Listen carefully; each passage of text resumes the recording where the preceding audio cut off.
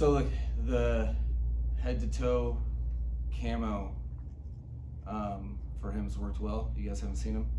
He's been right in the middle of the field. No, I think these are always funny. Everybody's excited to see players when they first get here specifically, and a player of that caliber. Everybody's pumped up. But systematically what we try to do is learn the player and adjust to their, and develop a relationship with them and adjust to their body on their timeline, so we can have the most beneficial communicative relationship of maintaining health. Long story short, the working into playing with the Miami Dolphins, between myself and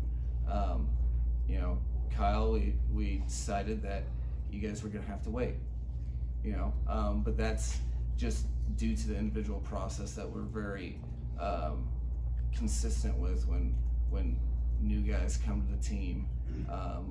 We take nothing of assumption and make sure that when guys are on the field, there's no setbacks, and we're obviously applying that to him.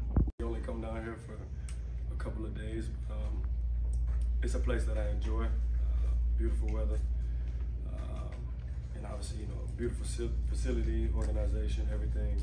An opportunity that I'm truly excited about. What was it about this opportunity that sold you that this was the right choice for you?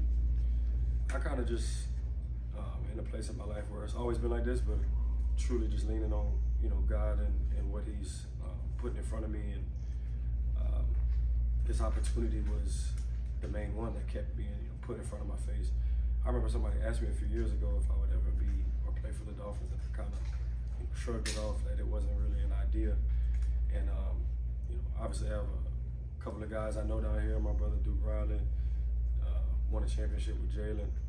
Coach Mike definitely is someone who he sold it to me because it's just his energy. It's just we speak the same language. We was talking the conversations we had about football,